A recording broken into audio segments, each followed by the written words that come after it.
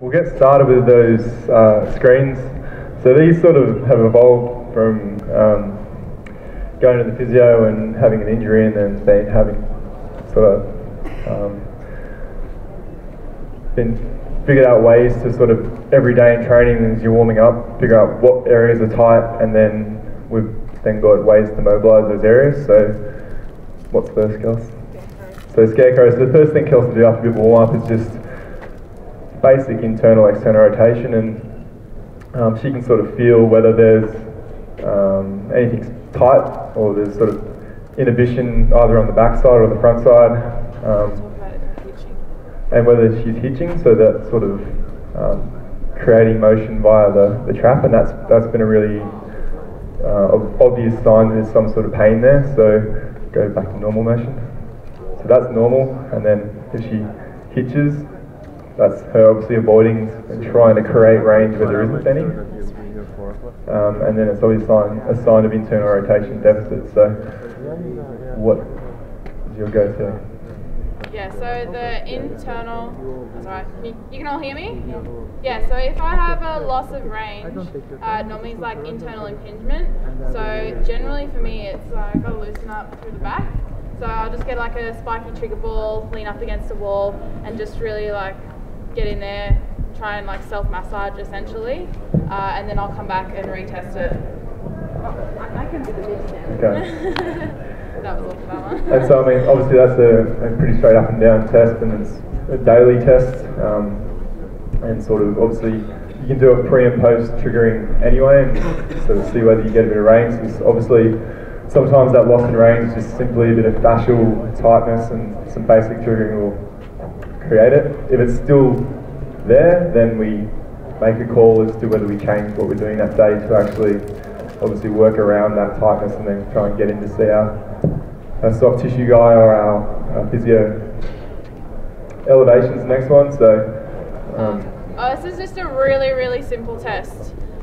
So it's not much. All I need to do is kind of lift my arm, and if I can get it past my ear, it's good, because when I had my shoulder problems, I'd get up to this point and it was sore, and so that was a really good sign that things weren't working very well. So yeah, if I got to this point, it was like, no, grabbing really sore, I then have to go away and do some more trigger and mobilization. But if I can actually get my arm moving. So the important part of that is when they do this, that there's not a hitch either in the thoracic or the lumbar spine. It's purely just motion through the shoulder. She's not trying to get the range elsewhere. And this is where the athletes really just have to be honest with themselves and not try and achieve, better results. They've just got to be honest and stick to the testing, so they don't try and mask issues which are there. So then moving down to the back, so the first one, this is just really to get a sense of what's happening with my lower back, is just a lunge, arms out straight, and then rotating both ways, and then switching and rotating. So what I find is left side, block side, if I'm a bit tight through that QL or top of glute, I'll catch going this way, so I only get that much range. Or then when I try and open up towards the back end of it as well, I'd kind of get like a catch through that top. So being able to open up, good, all clear to throw. And so for me as a coach, what I'm looking for is just fluid movement. So if Kelsey has to work through a bit of range, it's pretty obvious to see. So for me, I'm always just watching these tests to make sure that it's just flowing motion. She's getting the range of motion without having to grind her way through it. Yeah, and I guess for this one, I do allow my hips to kind of turn a bit with this open range one. So kind of let the hips go with it, and then see if you can find that end range as well. Or I guess you could kind of lock the hips off as well. But we tend to do that one seated, because then you really are locking off the hips and you just get a pure sense of thoracic rotation. The next one's just a simple bow and arrow. So again, on the ground, and then just opening up, working through range. So obviously, if this is coming off the ground, they're trying to hinge and get range somewhere else, so it's important to obviously stabilise at the bottom there. It's very tight today, so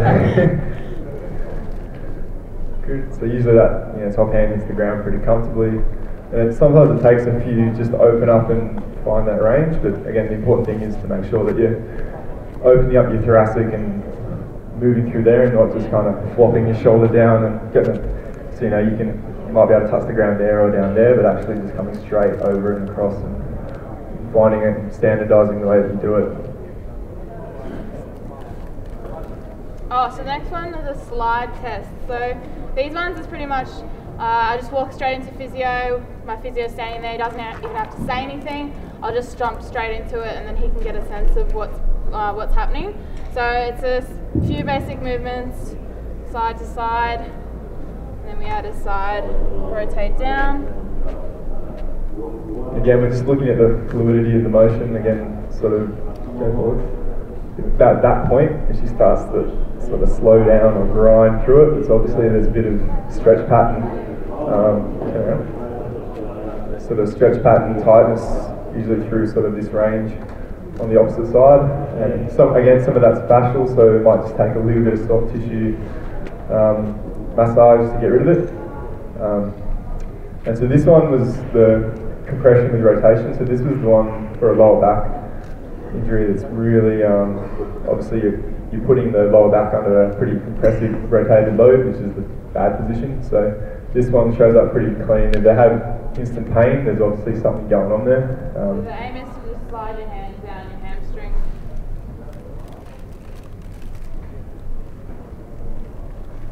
And then the other one, this one's quite a funny one because traditionally speaking, I should get pain when I do this because I have pars fractures, but every time I do the test, it's asymptomatic. So way back when I first went in for screening and this test came back negative, it was one of the reasons I didn't get my back checked straight away. So it's on a single leg, leaning back, and then rotating side to side. So that should come up with pain for me, but it never did. So now it's just more for another screening method. So again, obviously it's really good. Kelsey's very proactive athlete, so she just diligently does this every session. I don't have to say it, which is quite lucky. And I mean, that's just a sort of a reflection of her professionalism more so than me having to hound her over the years. She just is one of those athletes that just knows what she has to do and just gets on with the job, which really makes it easy to coach. Yeah, so that would be something you do before every throwing session or every training session? Mostly throw sessions, just depending on how my body is. Before a gym session, I might just run through a few of them just to target a specific warm-up that I might need for that day. Yeah, so with squatting, I'd probably want the hip and the back ones, definitely, just to make sure that there's no imbalance. You're just not going to start rotating to one side when we get deep. So for hip flexors, just really, really simple for me because I know my body now. It's just a simple stretch here, just pushing the hips forward. So Mike spoke about like pelvic tilt, so I'm just tilting my pelvis in this one just to get a sense of what's happening, and then I also lean into it.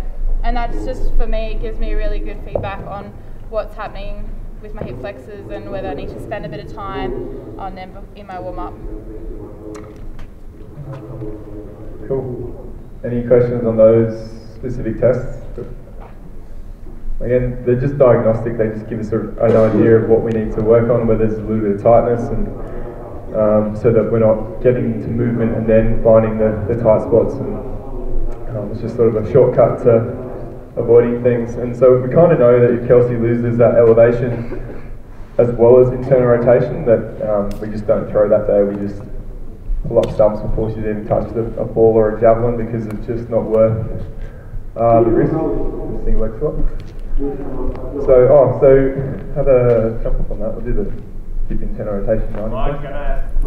Yes. Do you go with the feeling or do you have some numbers testing? Yep, so jump elevation test. Oh, yeah. So we do measure the elevation with this soft tissue therapist. So we do. He's got an iPhone app. It's a real crude measure, but at least it's. Oh, sorry, actually does have a goniometer. So up and then just measuring the degree of zero. Generally, it's somewhere between 0 and -5, so you can't actually get it up. combined. And so we know sort of it's somewhere under -5s that it's tight, and then internal rotation, up on there, back, passive. Oh, yeah. Yeah, so I mean these are your basic tests. Usually there'll be a towel under Kelsey's arm, and it's just internal rotation, external rotation, and we get a number. And so we've got data from that from the last 2.5 years, weekly measurements, and so we kind of, and then, so every day Kelsey has to fill out a monitoring online for Australian sport, so it's got wellness data, so sort of what's your mood today, how's your stress in sport, how's your stress in training and life, are there any specific areas of soreness? What's a rating out of 10 for those?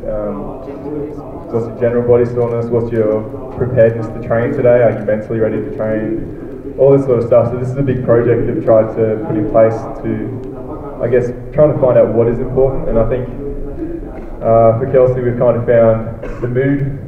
Her mood sort of goes between out of 10, the 10 being awesome, 1 being horrible, goes between 9, 8, 9, 10, 9. She's a pretty stable person, whereas other athletes, you know, depending on their personality, you might get a 2 to an 8 to a 3 to a 6. Like some people just bounce up and down. So for those people, those tests are maybe a little bit more useful. But for Kelsey, I come in the morning, how you feeling today? How you doing? You can't see where she's at.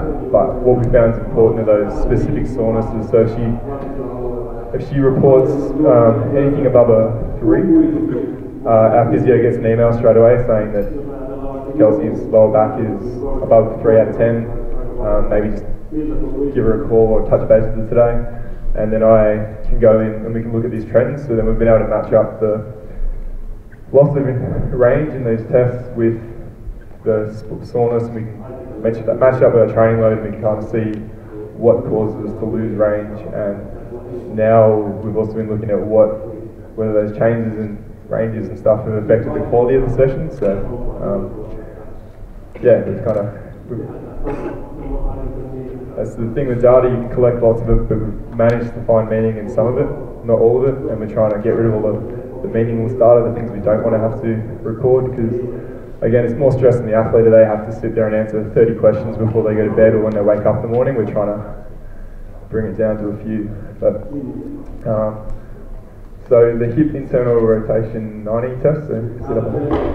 Yeah, so those tests that we said were quite specific to Kelsey's back soreness. So hip straight, so hips in a straight position, internal rotation of the hip.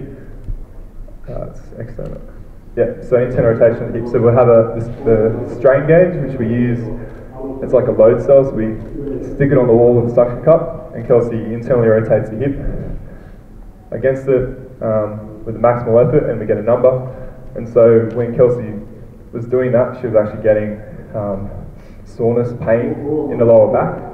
And what that actually showed up for us was we actually thought she had an anterior hip impingement that was causing the back. So we thought it was actually We thought it was actually a psoas tear originally. Yeah, we thought she actually had a tear in a psoas because of that loss of range, and that's where the pain was coming through. So did a single leg squat. This single leg squat became pretty. She couldn't do this without obviously collapsing at one point. Do it front on Kelsey so they can see hip range.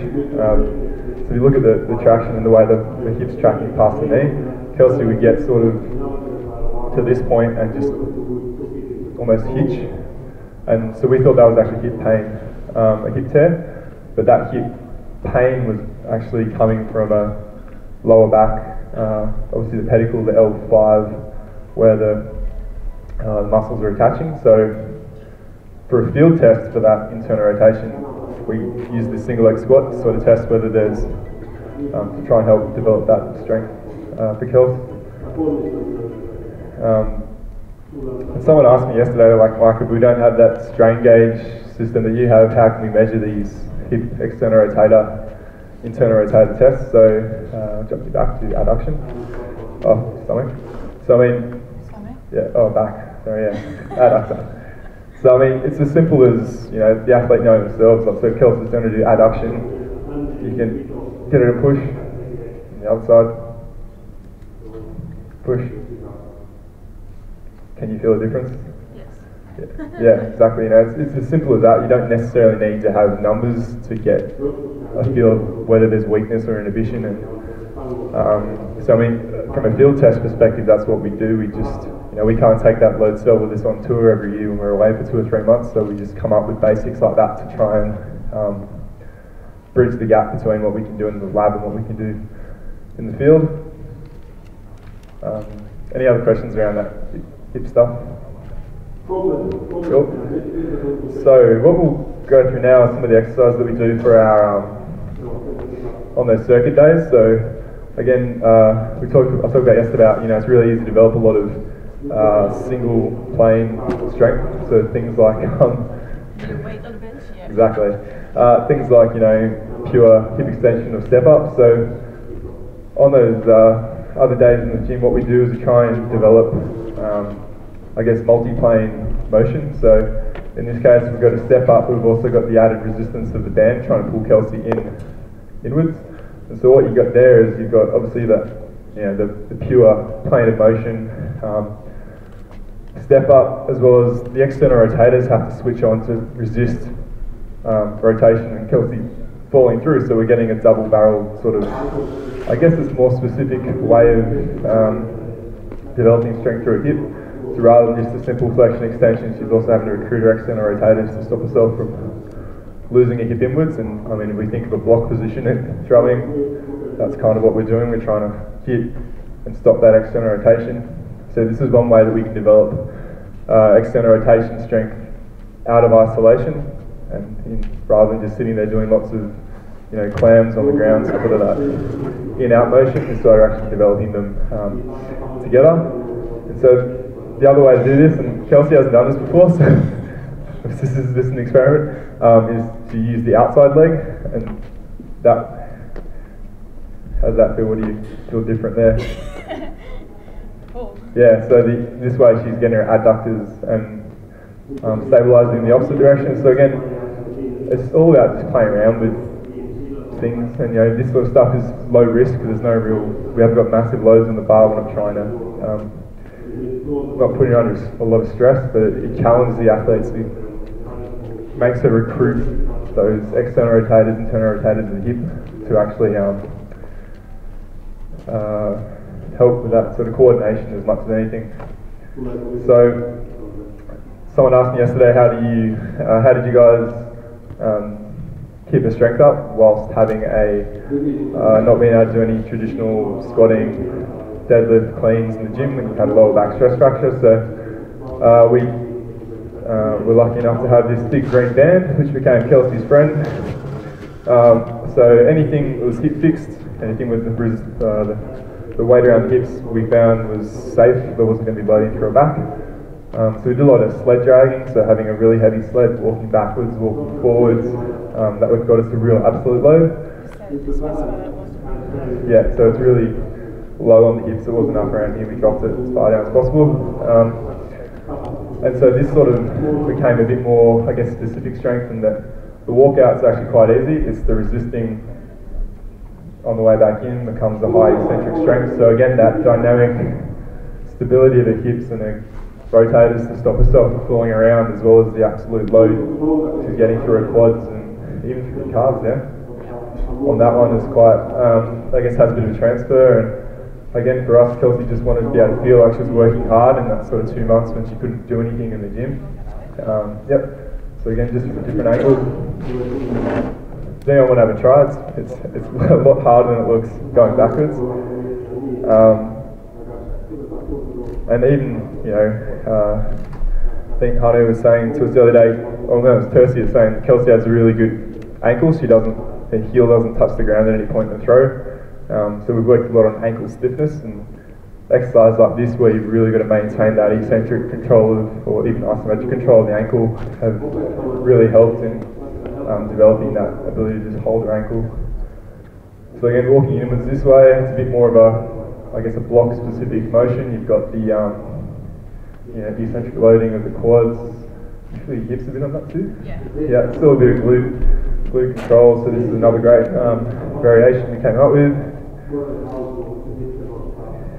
This is the easy one. I'll show you the harder one in a second. The hops. Yeah, and so then, once walking gets too easy, we just add a little hop. So again, you just get a little bit of air time and have to catch yourself, so you get that initial deload and then having to re-engage and catch. Again, it's taking strength, trying to make it a bit more dynamic, trying to make it motion-based rather than static gym-based strength. And then again, now Ross Smith, our strength conditioning coach, he's very good. He's very creative, and he's give him an injured athlete or an athlete with limitations, and he gets really creative. So again, this making it a bit more movement specific again, adding the shuffling, so you're resisting, falling forward, as well as creating motion at the same time. So the big green band has been really helpful for us, and so again, it's something we can take on tour. So if we can't find a weight room, we can generally use that to get at least some kind of resistance workout in. It's not there to replace pure strength through squatting and cleaning Olympic lifting, but it's just another tool in the toolbox that we use with Kelsey to help her development of an athlete. How you feeling? You doing alright? The hurdle drive. We need a hurdle or something. Oh, you can just use this. Oh yeah, we'll see that. I'll hold it. Yeah, that's alright. We'll just set up next time. Need help? Nah, be alright. So, get up here. Again, we're trying to find more single leg stuff.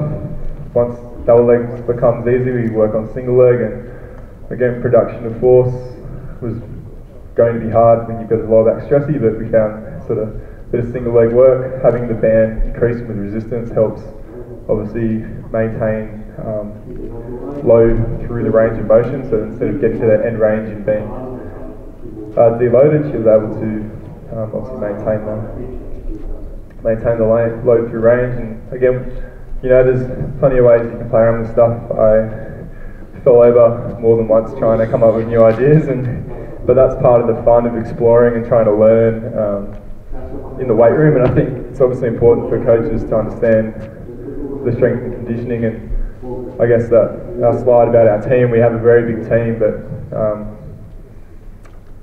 there still is, at the end of the day, I'm responsible for the decisions that are made. Like, we get everyone's advice, we take what we can from everybody, and we listen, and then at the end of the day, it's I guess I'll fall on my own sword if something goes wrong. I don't want to be able to stand there and blame the strength conditioning coach or blame the sports doctor. I'd rather say that it was my fault. I'll take ownership for what happened, and so that's and I guess that's part of our reasoning why we sort of take part in all this. So next bit. So this is so we've sort of done a lot of lower body stuff, and then obviously with Kelsey's we talked about sort of linking hips and shoulders and trying to find methods of being elastic as well as developing strength. So we kind of come up with a few different ways. So obviously there's purely creating rotation, flexion, but there's also resisting rotation and resisting flexion, which are important functions of everything that happens between the hips and the shoulders. Which one first? Yeah, so I mean, there's some real basic stuff, and I think David Parker's going to think I've been stealing all those ideas because he's been putting up some really great videos on his website in the last couple of weeks, and I think great minds think alike, and we obviously read the same stuff because we do all of the same exercises. So this is a basic power press, and I mean it's real simple. So you've got that lateral resistance, and you're just trying to press straight out and back, so you're taking the weight away from you. No one can see that coming. Quick, switch sides. Yeah. I want to balance. And so obviously you're resisting rotation as well as creating force out there. So the further you take it out, the harder it's going to be. And you're also pulling back in. So it's an anti-rotation exercise. Really good. So obviously you've got to set the stable base as well as create motion through here. So it's really important as you push out, you're not shortening your core, you're actually staying long and just feeling the motion through it. Rotations. Yeah, so in the next step there, that was anti-rotation. This is just pure rotation. So again, yep. So just working through range. So setting a stable base through the legs, keeping the arms at a constant range, and just working through it. And so this sort of short range, as well as more flowing motion. So drive it more from hips on the next one, Kelsey. That's it. So you can sort of do upper body, or you can actually work your hips through more and get a bit more of a drive from there. So you get a connection, hips first and then shoulders. Try that, hip first, shoulders. So work the hip in, and boom, a bit more javelin specific. So again, just changing the way that we're doing the same motion to try and work on movement rather than muscles. Obviously doing it left and right, we're trying to be symmetrical. So again, just upper body, and then upper body and stop at halfway. Come in here and then work out. So all the way up and back to there. So you can do partial range, so sort of resisting that final part of rotation. Okay, start using the hip, full range. Again, starting to sort of work backwards, so transitioning your weight left to right, and then making it more hips leaving the shoulders. So yeah, so these are some of the variations we use. We don't use it all every week, but as you can see, we work more on movements rather than specific muscle groups in the way we do these things. Sorry, I've got a list here. Walkouts or walk-arounds? Walk-arounds. Which one do you want? You're doing walkouts first. You can do that one first. Okay, so this one came out of, again, just a bit of creativity, a bit of boredom. So Kelsey sets a really stable base. I give it a bit of tension, and then I slap it around, try and create a bit of instability. Kelsey has to resist against it, and obviously the dynamic nature of the bands means she's not quite sure of where it's going, and has to obviously engage everything to stop me from pulling her over. I still haven't succeeded yet. I'm going to try with your eyes closed. Again, something we haven't done before. Why not? Close your eyes so you can't see where I'm pulling it from. A bit harder? Yeah. Yeah. Change the proprioception. Force the athlete to just react and resist rather than prepare for the motion. Yeah, it's just some bit of fun in the training environment. Yeah, got her. Training for the coach as well. Yeah. My heart rate's up higher than Kelsey's, I think. Probably not a good thing. So then that's the walk-arounds. Again, that's just a bit of dynamic stability of the core. You know, you're engaging the whole body. It's not just sitting there and crunching or rotating on the ground. So I will usually do this one first. This is just walkouts. Again, finding that static position, and then just increasing the tension and walking back in, making sure you got a pretty tight grip. I'm yet to slingshot Kelsey with the band. Again, this one, where do you feel that, Kelsey? Left side. So it's actually the left side? Yeah, resisting rotation on this one. Okay. So again, I think it's important to ask your athlete where they're feeling the exercise as well, because I would have thought it would have been more so just anterior and the same side as the band, but I just learnt something today, that's good. One more. If you want to get really, you can add a little bit of instability at the end of range with that as well. Thoracic, so this one, face that way. Again, this is really one we've got to be careful with, but this is trying to find that thoracic range of motion. So just giving a really light tension. Kelsey's just going to try and do a figure 8 motion through a thoracic there to try and partly fine range, but then obviously you've got that dynamic stability of trying to set everything through here whilst having motion above the head. So that sort of connection between the hips and the shoulders is really being tested on this one. I wouldn't get any sort of range of motion in that at all. Do you want to just face that way?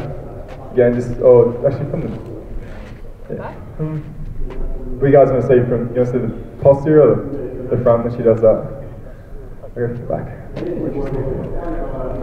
So if I can just jump down, you can kind of see that rolling motion, again trying to make it as flowing as possible. And she moves through there, I'm not trying to let the lumbar spine move at all, we're just trying to find range through the thoracic, through the scapula. And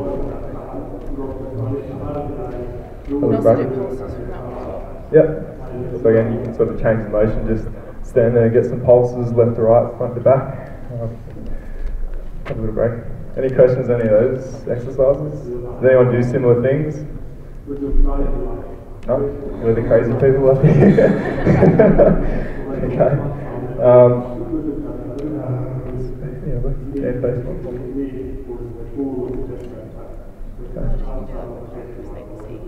Oh yeah, this is a painful. I'm only doing you suggested it. So again, change the pelvic press once that gets really easy. Just write the alphabet with the pelvic press. And the aim is to actually do quite a large range. Up, down. Again, it's just rather than being stuck with single plane motion, we try and make it a bit more dynamic and try and challenge the body to do different things. And again, it's a bit like skill up. That whole idea is just exploration, just playing, just trying different things. I try not to be too rigid with that now.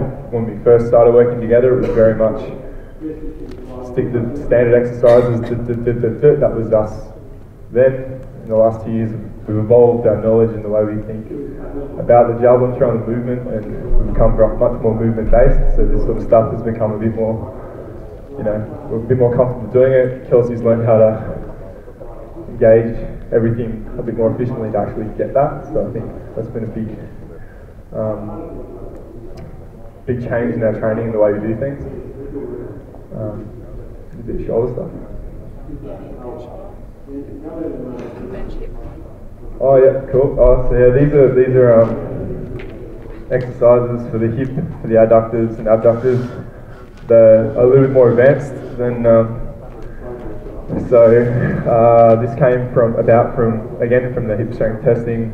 Other athletes having adductor strains and trying to find ways to sort of, engage them a bit more without sort of just standing there and pulling down on a band, so trying to make it a bit more of a connected motion. So we came up with these bench hip dips, and these are very hard. My groin's hurting just watching them, but yeah, they're obviously better on a slightly higher bench, so that back leg, the bottom leg doesn't feel like it's about to hit the ground. But again, you've got that dynamic, you're not just working the abductors, you're getting everything, the postural muscles working to actually stabilise through here and connect through the hips, so she's getting a bit of a double whammy. And then we do the abductors, the same deal, so dipping up and down. Again, you can add the leg lift if you want to be fancy. Kelsey is there. And these at the moment, how many reps do you use? Up to 10 reps, but 10 reps is pretty hard work. So this is actually a fairly high load strength exercise. So you might start out with 4 or 5 reps at a time. You don't need to jump straight in and to make it easier, you just bring the bench in a bit closer. And sort of obviously take more of the load off your lower leg. Work on shorter range motion stuff. Again, the important stuff there is to set straight lines through here. So you break at the hip, you rotate over through your shoulder. You're going to change the loading. So again, it might be a way to make it easier, but when you're trying to make it harder, you've just got to make sure that your body is aligned. And that's really important for us. So shoulder. So again, 2015, Kelsey had obviously lingering shoulder stabilisation stuff. So she Had her arm in a sling in 2012 with a elbow. Came back from that. Posterior cuff had atrophied or wasted away. Sports doctor, you know, you've done your standard 10 to 12 weeks rehab protocol. Sports doctor, cool, start throwing again. There wasn't really any consideration to the actual demands of throwing, so Didn't quite do it, but yeah. still like didn't go straight back into Well, yeah, there was kind of a real, you know, you hit your 10-week return to play protocol and it's like boom, straight into it. But there wasn't an ongoing maintenance of the shoulder, I guess, per se. And so that's why in 2014, you know, Kelsey's all of a sudden come back stronger and she's throwing the jab a lot harder, a lot faster, achieving greater velocities with the hand. Boom, we get a rotator for a supraspinatus tear. And so a big thing for us in 2015 was to try and, you know, you've got a partial tear, the only way to fix a partial tear is to have surgery. It's the same surgery you have for a full tear, so you try and avoid the knife if possible, and Kelsey's been lucky with her elbow and shoulder, she hasn't had to go under surgery yet, and so to try and work around it, we just strengthened everything through that posterior shoulder, the rotator cuff muscles as much as possible. Initially that's just your basic external rotators, everything like this, but then we start to get more dynamic. And so the nature of my supraspinatus tear as well is it's on the insertion of the humerus, so it's not like traditionally up here, so a bit further down on this. So yeah, like these traditional ER sort of movements were the ones that were really painful for me. As soon as you start abducting the shoulder, that's the initial part where Kelsey's tear should start to hurt. And so yeah, we got a lot stronger, everything was training good, but there was still pain. Kelsey couldn't get through a night of sleep without waking up most nights with just general throbbing, and when it got cold it got worse and that sort of thing. So she was pretty gutsy that year through 2015, and then the start of the next year we sat down, we got our national volleyball physio in to do some work with Kelsey, and she identified a few things that were quite weak, and so she actually found really basic things. Some really basic strength was actually quite poor, so upper trap endurance. So just turn around for a sec. So you know, this is only a 2 kilo weight. We usually shrug and clean 60, 70 kilos, whatever. Kelsey couldn't do 10 of these without fatigue. So found that this sort of upper trap region, this basic, simple, slightly abducted shrug was actually quite weak, and so Kelsey's go-to motion would be to do that. If she got tired, roll the shoulder forward, protect the trap because it's weak, which, you know, when we're in the gym, it's quite easy to just avoid actually activating your traps, and you know, you can actually sort of work around it and still be strong. Yeah, so we do these left and right-handed. So we started doing these in conjunction with a few other shoulder exercises, and shoulder pain started to go away. There's been points in the last 12 months where Kelsey hasn't done these low-level exercises for more than 7 days, and that pain starts to creep back in. So correlation doesn't always equal causation, but for Kelsey, it's just something simple that she just has to add in every second day to do these shrugs, as well as some slightly more functional, I guess, movements with the shoulder, which I guess has, I don't know, we're not going to say she's cured, but we've found ways around it, and she's strong enough now that she hasn't had issues, touch wood, in that shoulder for the past 11 months. So what we've done here is we tried, initially, what was the initial one? Yeah, just an initial row, and the row, external rotation, extension and down, so you're really producing and then resisting with the rotator cuff, and then we just try to go a bit more creative. We just started again trying to make it more flowing, and yeah, doing reverse. Yeah, doing reverse, back and forward. So just again, I don't know, what do we call these swimmers? We just came up with that motion. It didn't come out of a textbook. It was just a bit of playing around, and you know, we looked at demands of what she needed to do at the shoulder. Yeah, this sort of stuff just wasn't working, so we tried to make it a bit more functional for what Kelsey was comfortable doing, and again, some real, instead of doing the lateral raise with the weight all out here, we just shortened up the moment arm and do it in tight. Again, only get up to 7 kilo dumbbells, because as soon as the quality of the movement changes and she starts to hitch or drive it up from the legs, we're not achieving the purpose of the exercise, so we stop there. As you can see, it's developed a lot more bulk on the posterior cuff.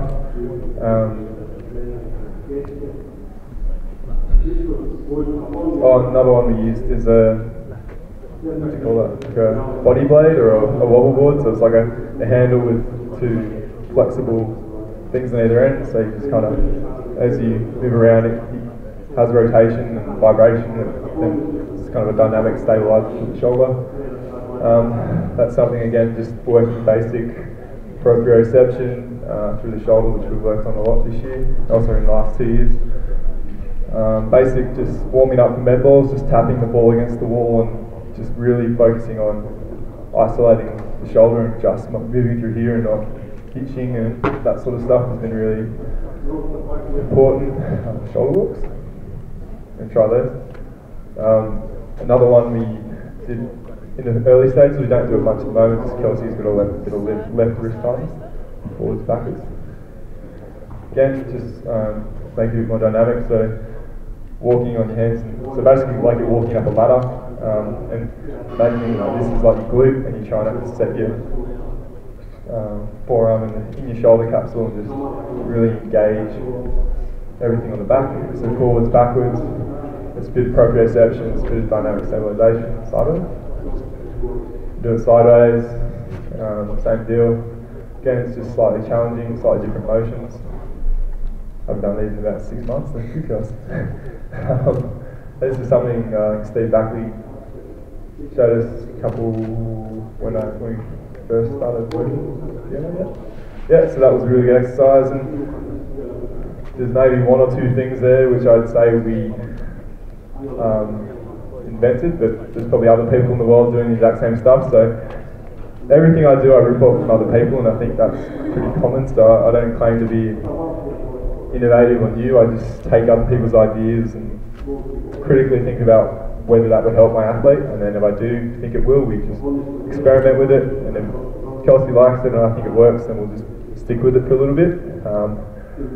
We'll generally stick with something for at least 3 weeks to see whether it actually works. We don't really, unless there's pain or it just seems too stupid, we won't dish it straight away, but we generally try to stick with things to see whether they have an adaptation. But anything else? Cool. Any questions about anything we've talked about this morning? Or does anyone have a go at any of these exercises? Nope. Yeah.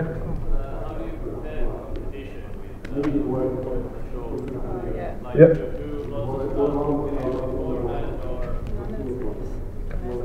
Yeah, so Kelsey's got a very long warm-up, I guess, compared to most throwers, especially on comp day.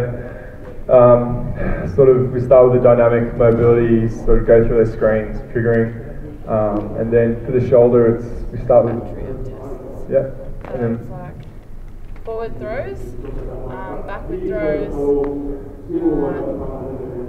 discus throw, hammer throw, internal, external throws, and then like a ball loop type So action. just sort of 4 or 5 reps of each of those with a 400-gram ball, just to warm the shoulder up, just test if there's any tightnesses. From there, we then we started warming up with a baseball. We played catch, so that came about with Kelsey's shoulder injury. We couldn't throw javelins, but we could still roll the arm over from a standing position 15 metres, sorry, back injury.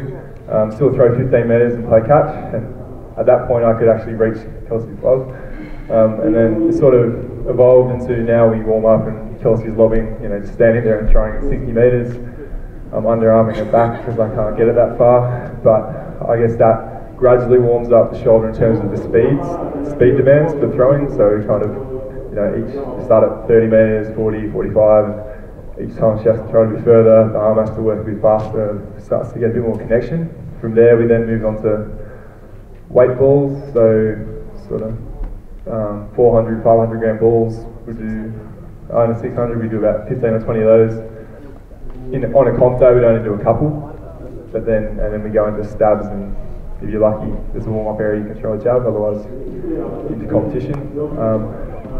So yeah, it's a pretty progressive warm-up. We just work our way out, and the shoulder's kind of good now that we haven't really had any issues with it, but we still have the same system in place because it mentally helps prepare Kelsey as well. Just everything kind of evolves and go from step to step.